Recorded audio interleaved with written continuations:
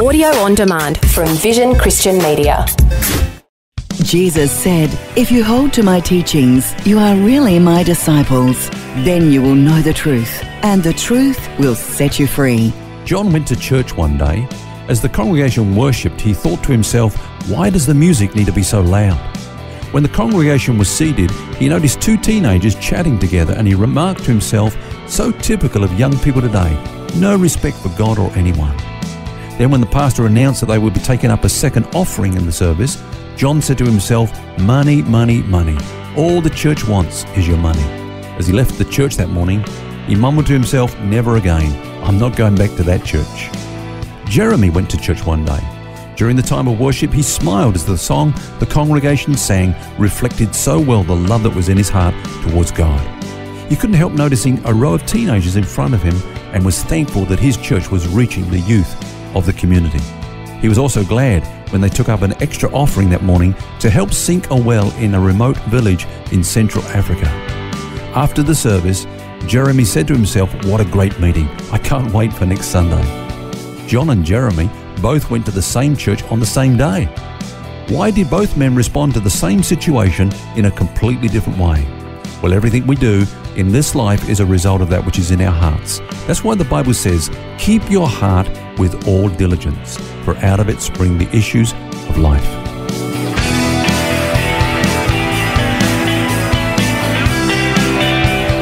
This is Set Free with Ken Legg. Hello and welcome to Set Free with Ken Legg, and Phil's my name. And this week we're looking at the subject of guarding your heart. What does that actually mean? And a good example just there, it's really interesting that two people can be in the same place going through the same thing, yet respond completely differently. And Ken, as you say, it's because each is living out that which is in their heart. Yes, no one is able to live beyond the level of that which is in their heart. So whatever is happening right now in my life and in your life is basically an overflow of that which is in our hearts. That's why we are exhorted in the Bible to keep our hearts, with all diligence, because out of it, the Bible says, are the issue of life. In other words, our whole life flows out of what's in our heart. A good place to start then is probably, what does heart actually mean? What's the definition? All right, well, let's give a couple of definitions here. First of all, the Hebrew word for heart is the word leb, L-E-B. And that means the midst or the inner part, the center or the middle of a thing. So the heart is the inner being, if you like, which controls everything we do. It's the real you. Now, the Bible speaks about the hidden man of the heart, in contrast to the outer man, the part that we see. Now, let's just look at that and illustrate that for a moment. When God sent the prophet Samuel, you remember, to the house of Jesse to anoint one of his sons to replace Saul, Jesse lined up his 7 oldest sons. And as Samuel was about to anoint the oldest, God prevented him. And he said this, do not look at his appearance or at his physical stature, because I have refused him. For the Lord does not see as man sees.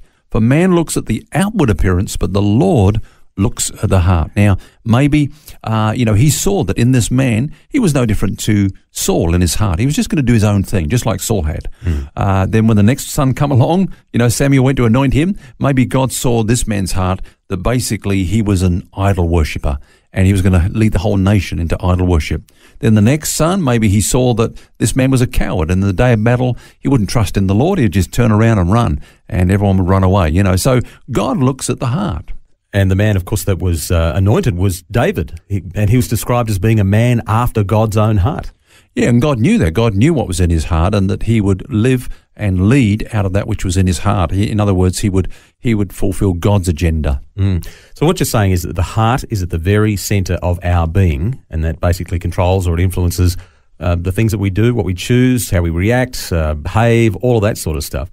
You're going to give 2 definitions. What's the other one?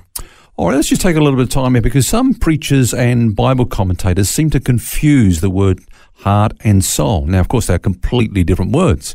The word heart is a translation of the word cardia, which we get the word cardiac, and the soul is a translation of the word suki.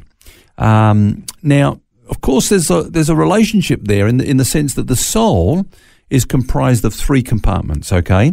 The mind, through which we think, the emotions, through which we feel, and the will, through which we choose. Now, admittedly, the Bible does associate these at times with the heart. For example, it might refer to the thoughts of one's hearts, or making the proper choices that we make with all our heart, or loving others with all our heart. So you would think that that's okay, the components of the soul come into play here. But, the Bible talks about those things being, the manifestations of the heart. Mm-hmm. Now, here's where the difference is, Phil.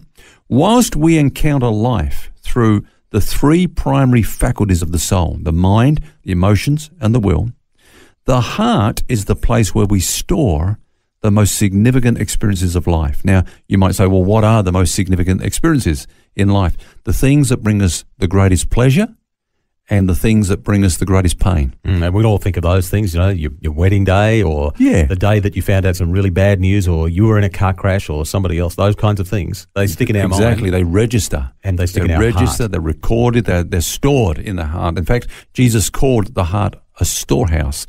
The storehouse influences and it determines the way that we will live our lives today. You remember Jesus said, a good man out of the good treasure of his heart will bring forth good things, and an evil man out of the evil treasure of his heart brings forth evil. So, things have been stored up there. Now, the question is, what have we been storing in our heart? What are we storing there now? Every day our hearts are being programmed by what we choose to retain in our hearts from everything that's happening in our life. And our whole life flows out from our heart. Every response, reaction, or decision and choice that we make is determined by whatever is predominant in our heart.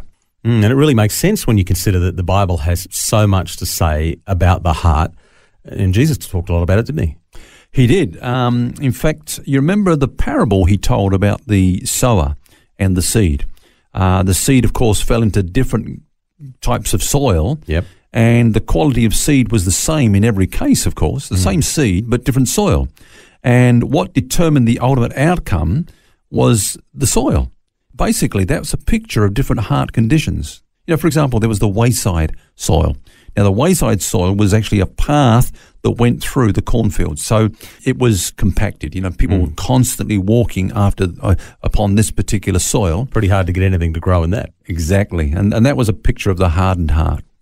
That's so many people's, their hearts are hardened. It's hardened, for example, through pride. Pharaoh's heart was hardened through pride.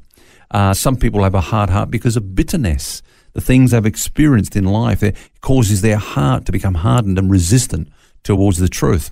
But I guess one of the things that hardens the heart most of all, the Bible speaks about, is unbelief.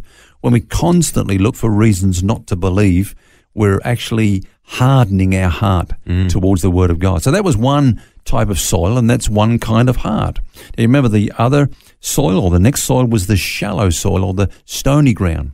And that's not like stone mixed in with soil. It's actually a layer of soil on top of a slab of limestone or rock. So it's shallow. There's not much depth to it. And that represents, those fair weather Christians.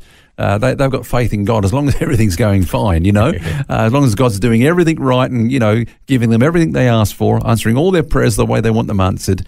But whenever there's a trial or there's a test, then if there's no depth there, their faith is also lacking, the shallow heart. And then, of course, there was the soil that was mixed in with thorns and thistles, and they choked the good seed. Now, Jesus said that that's those who basically are caught up with the cares of this life and the deceitfulness of riches.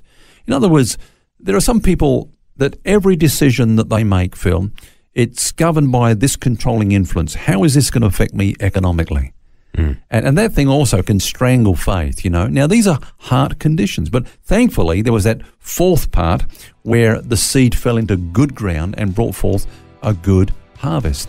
And that represents the heart that's receptive, that's fertile, that's open towards God, and that's mixed with faith, And this week we're looking at what it means to guard our heart so we have that kind of soil, if you like, in our heart. Absolutely. We're looking at why our hearts are the way they are. What's in our heart, how did it get there, and what's God's way of dealing with it. That's what we're going to be looking at this week, Phil.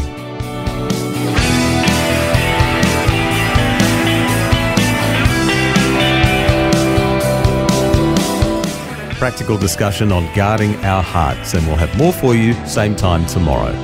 Until then, remember, you don't have to carry that baggage. God wants you to be set free.